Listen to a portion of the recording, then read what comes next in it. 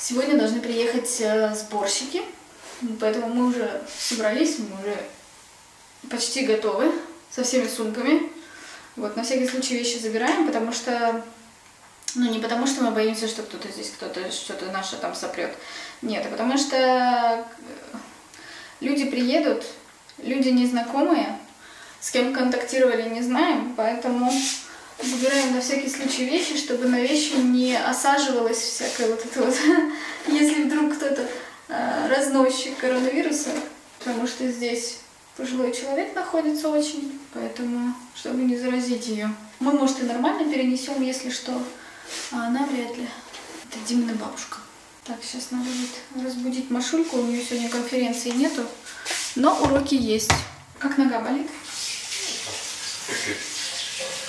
Значит, еще не прошла. Ты вчера говорил, что прошла. Я просто потом подумал, что я могу для ее в бане просто пойду. После бани сильнее болит? Ага. Или после там с Машей побегали на поле. Ну, в общем, вы же ребенка.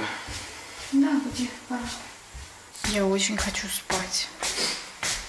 Я очень хочу спать. Ты не пройдешь без какого-нибудь серого мага по-любому. Чего? Серого мага? Без серого мага. Ну ты «Властелин колец» не смотрела, что? Смотрела, я не помню. Ну, как ты смотрела тогда? Так вот и смотрела. Смерть Гендальфа Серого? Нет. Я помню битву при Министерит. Тебя только что чуть не растерзали фанаты, но пощадили что? Спустя секунду. Чего? Битву при Министерии, ты же помнишь? Битву, да. А как можно было забыть смерть Гендальфа? Смерть Гендальфа не помню.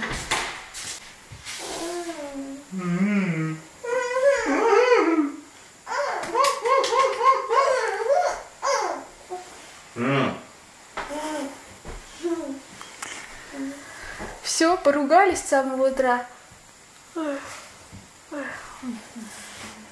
Хочу спать. Я больше ничего не хочу. Время 9. Без 10 9. А встала я в 8. Ну. Хочу спать. Еще 2 часика в метро, и ты на работе. Я помню, Дим, поверь, я помню. Да ладно, ты на машине ездила? Нет. Я часть только времени, пока работала, ездила на машине. Потому что у меня от двери до двери было 1,5 часа, я ездила в Строгино. У нас чувак ездит из этого, на север такого, в Королев. В Королев, ну прилично. Я сначала ездила на общественном, потом на машине. На машине выходила 20 минут. А потом, когда в центр переехали, я ездила на общественном, на метро. Ну, в центр там еще успел. Ты же с бабки ездил? Нет, с ВДНХ. С ВДНХ, ну тем более. Там до Сухаревки и ты на месте. Ну, или как-то до Трубной. Я сначала... нет, подожди, я сначала ездила с бабки, я ездила на метро до Цветного. Угу. Ну вот, до Цветного точно. Да. А когда переехали на ВДНХ, я ездила на троллейбусе. Нет, на автобусе. 24-й автобус там ходит. Он ходил прямо до... нет, или на троллейбусе, я уже не помню. Короче, до Трубной он ходил. Это было очень удобно. Но он ходил раз в полчаса. Если его пропустил, то все, надо бежать на что-нибудь другое. Мишка, собралась? Ой, не могу, я сейчас просто... Позвонишь, какой вылетает? Да, спать. Я вам не говорила. Ну, учеба же у всех должна была быть до 15 числа, у нас тоже она до 15, но нам сказали так, что официально, да, мы учимся до 15. С 18 по 29 у нас, ну, как бы кружки. Вот, то есть мы можем учиться добровольно. Кто хочет учиться, кто хочет нет. У нас есть люди, которые захотели, есть люди, которые нет. Короче, мы не захотели, вот, потому что предлагали не только конференции в Zoom, вот, но и предлагали делать детям самим все дома, то есть будут задавать домашнюю работу, дети будут сами все дома делать, если что непонятно спрашивать, но это все будет без оценок. Короче, это, честно говоря, такой формат не очень нам нравится. Вот, Димка тоже сказала, говорит, не надо. Ну, вот. Если бы были только конференции в Zoom, честно, мы бы оставили. Скорее всего, да. Мы даже об этом ранее договаривались, мы бы оставили. Но такой формат не хочу. То есть получится та же самая домашка, только без оценок. То есть также ребенок будет сидеть над учебниками в хорошую погоду. Тем более, что мы за городом. Те, кто в квартире находится и не имеет возможности выйти, наверное, да, это выход. Хотя бы чем-то заниматься. Но когда ты находишься за городом... В общем, мы отказались. Так что Маша после 15 числа, то есть после чего? После сегодня, да? После завтра. А сегодня что? После сегодня, да. После сегодня. После сегодня Маша свободна. Сегодня выставит итоговые оценки и все. Ну как свободно? Останется только гимнастика, но гимнастика, я считаю, что это уже не учеба. Это размяться, встретиться с подружками, потянуться. Да? Да. С Аринкой, мандаринкой. Соринкой, мандаринкой. Ты мне крикни, когда Маша соберется, пожалуйста. Ладно? Маша уже собирается! Нет, когда соберется, ты что, глухой? А? Маша, ты собралась? Маш, ты собралась?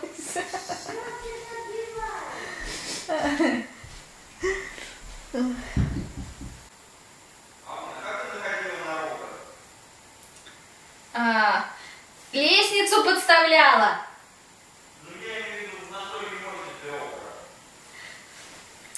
mykinetic.ru. Я же тебе говорю, вот этот .net, вот этот сайт. Вот. Нет, не этот сайт. У тебя my все. Вот, смотри. Вот такой должен. Покажи мне настройки мощности. Покажи.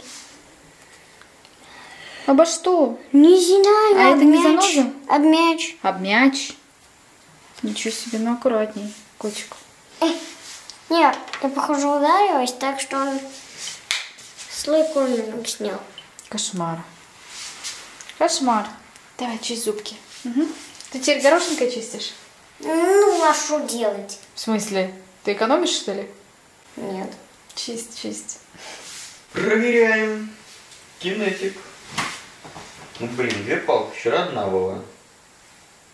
Ты ляг, как ты лежал. Не наклоняйся ко мне. Вот, Точно. одна палочка. Я тебя подальше одна палка. Правильно, видишь, я источник передачи Wi-Fi.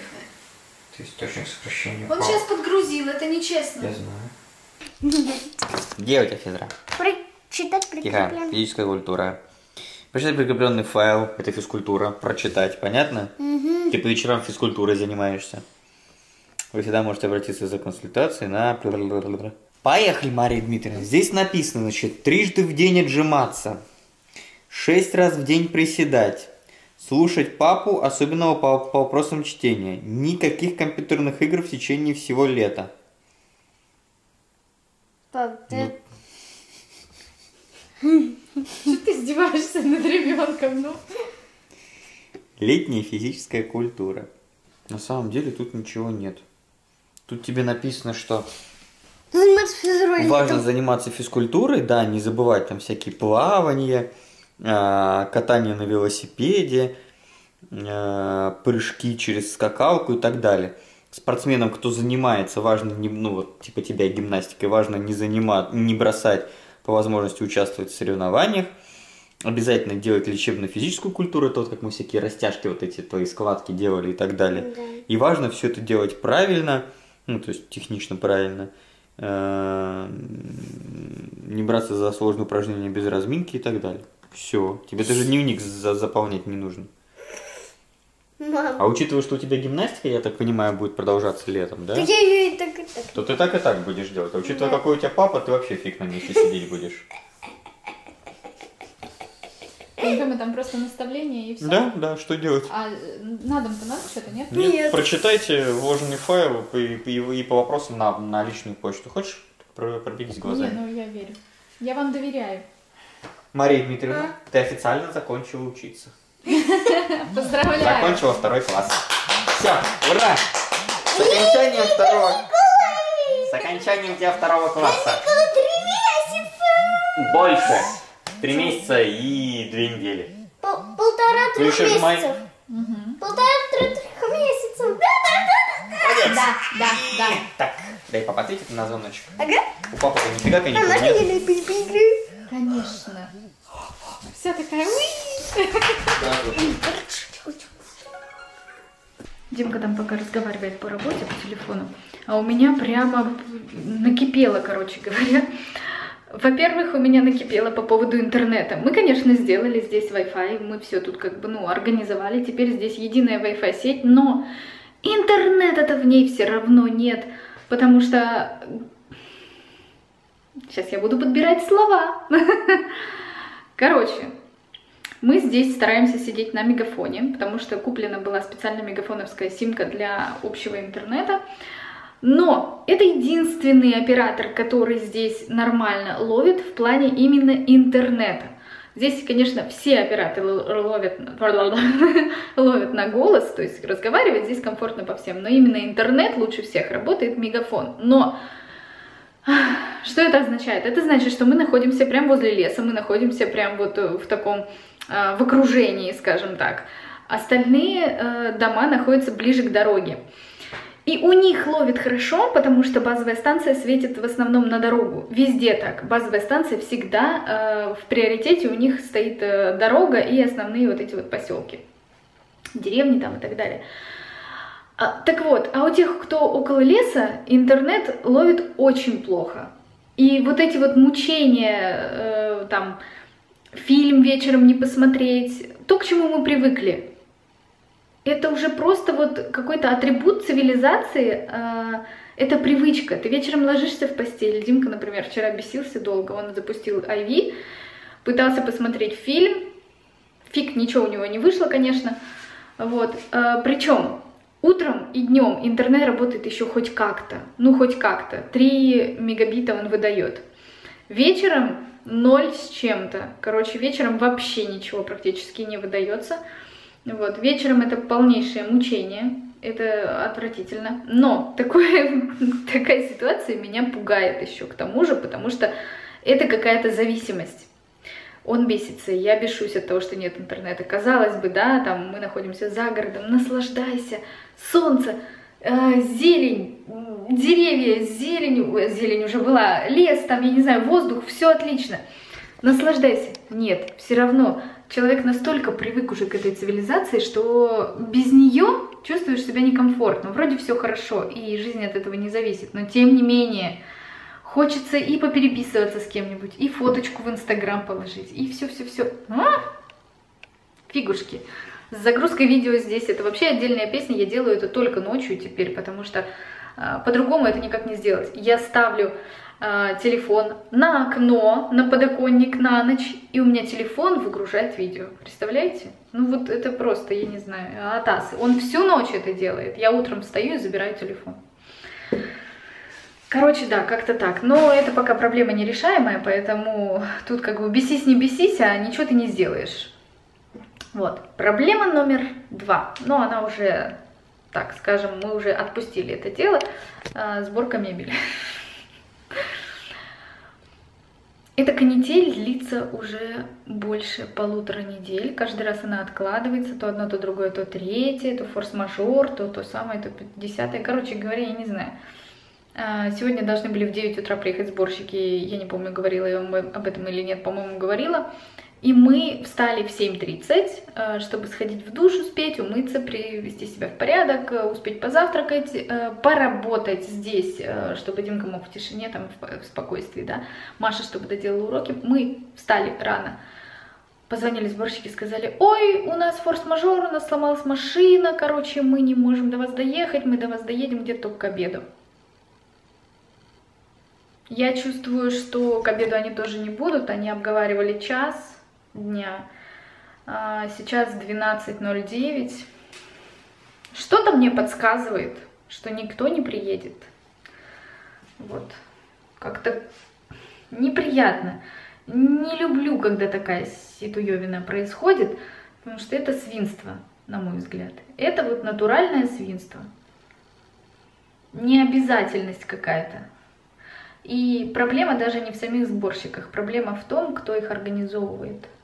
Но в остальном все супер. Но есть на самом деле куча положительных сторон. Наконец-то, просто наконец-то Маша закончила учебу. Юху!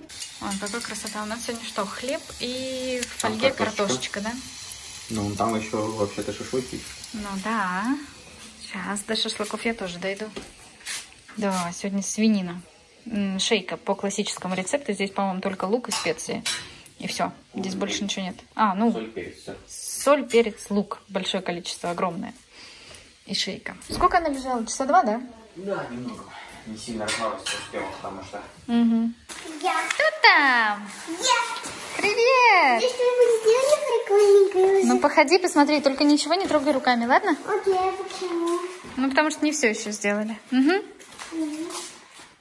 И завтра еще придут доделывать. Хотя бы шкафами сделали.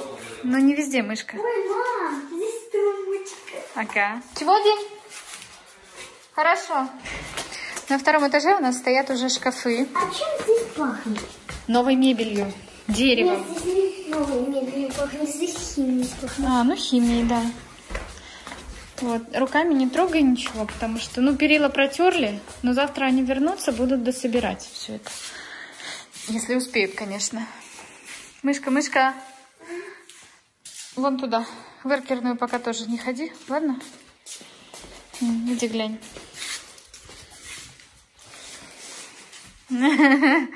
Да, появились шкафы, но они, видишь, только заготовки под шкафы. Ну, мышонок. Нет, это мы просто свернем и уберем. Кстати, ты оставила наушники свои здесь? Да. Они в пыли все. Их надо протирать. Наушники не берешь, ладно? Угу. Это мы уберем, разберешь кровать, будешь баечки спать. И мы тут, видишь, тоже закрыто. Только у вас клянка были скучные, а у меня лопненькие. Да, нет, будет классно. А для чего шкаф будет? Для одежды. Здесь будет одежда, не внизу. Внизу шкаф для... Ну, мы сейчас его временно используем, но он там вообще для других целей. Для того, чтобы туда что-то положить из верхней одежды, когда ты входишь в дом. А здесь шкаф, где у тебя будет лежать основная одежда. Здесь будет 2 шкафа, а вот здесь вроде как столик будет. Ну, не уверена еще. Да? Да. Вешалки, штаны, футболочки. Такой шкафчик. Угу. Вот. Нравится? Мам, на первом этаже уже столик сделали в спальне. Да. А что мы ей ни разу не пользовались? Гостей нету. Нижней спальни. Во-первых, там еще запакован матрас. Да. Во-вторых, эта спальня... Ну, короче... Ну, нет, не для гостей. У нее еще назначение не определено, а вот эта спальня точно наша. Точно наша? Да, точно наша. Но здесь норка, это же точно наша. Ну, конечно, здесь твоя норка. Как ты без нее? На нас не будет комаров. Да, теперь можно открывать окошечко. Никто не будет к нам влетать. А то мы тут изгалялись с этой, господи, забыла, как называется. Короче, выключали весь свет и только потом открывали окна, чтобы к нам никто не залетел. А что пахнет эта свечка, интересно? Не знаю, малинка, наверное. Ой, розой. Это запах розы. Запах освежителя воздуха, запах розы. Вот. Нравится? Красиво? Да. Ну вот, видишь, как хорошо. А здесь я знаю, что сделала? Что? Внизу же у нас верхняя штучка, да? Угу. Здесь могут... Сюда какую-нибудь штучку поставить и вешалки повесить для курток. Так и будет. Здесь будет штанга и твои платьишки всякие висеть на плечиках. Да, модненькие. Ага, именно так. Ну, Маша! Вот. Так что будет красиво, будет хорошо. Уже красиво становится, да? Да. Вот. Только все пока завалено короче. Ну, пока да, пока да. Ну, там внизу как чисто накрылось. Угу. И эта спальня тоже пока не придумана для чего? Да, просто спальня. В ней тоже матрас в целлофане пока. Что-то хрустит. Там не пылесосили, не ходила бы ты там. Мы пылесосили пока только наше пространство, где мы ходим, и все. Поэтому вот так вот постучи, вот, и все, и выходи. Потому что завтра они вернутся, нет смысла все убирать. Нет. Нормально. Здесь какой-то большой комод или что это такое, не знаю.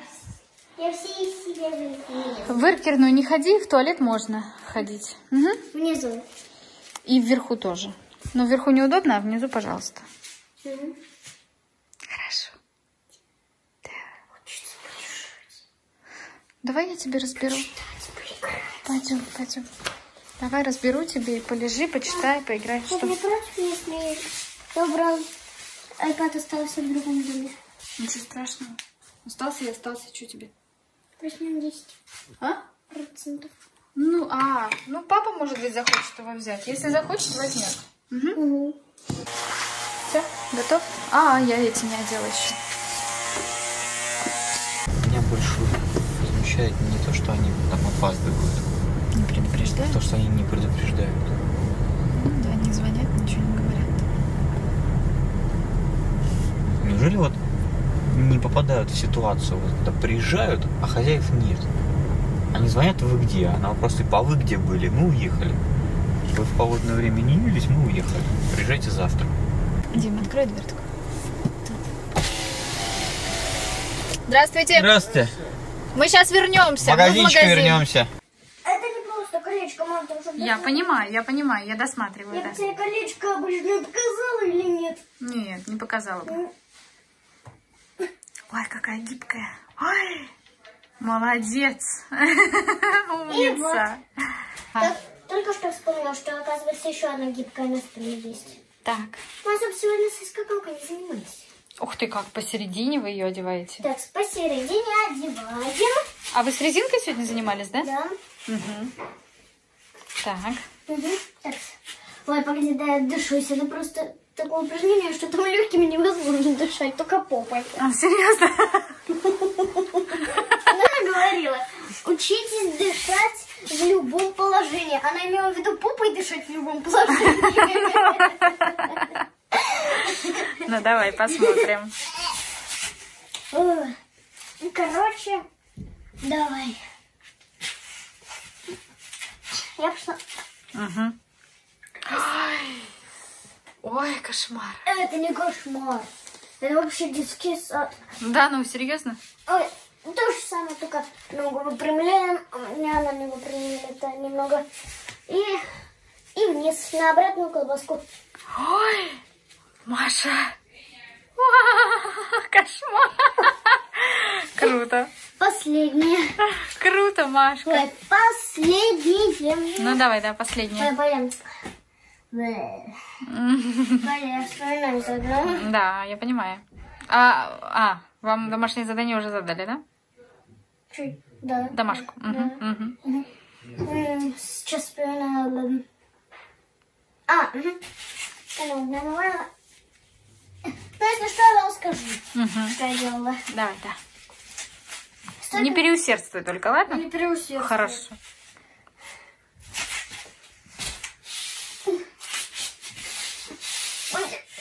Пойди, дай подушечка. Ага. Очень удобно, твердая. Ага, поняла.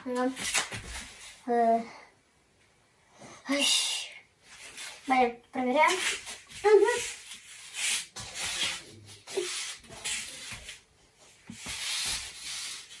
Ой, ужас какой.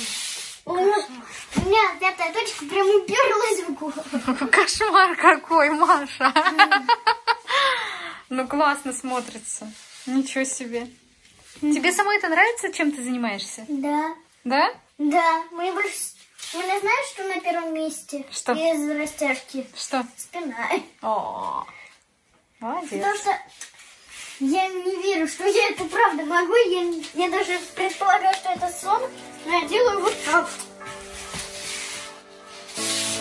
Офигеть. Я сама себе не верю, что я это делаю. Ужас. Oh, hey you, what you gonna do? Feeling in a weekend kind of mood. Don't even try staying at home. I know you're a bad girl trying to be good. Looking so hot, looking so fine.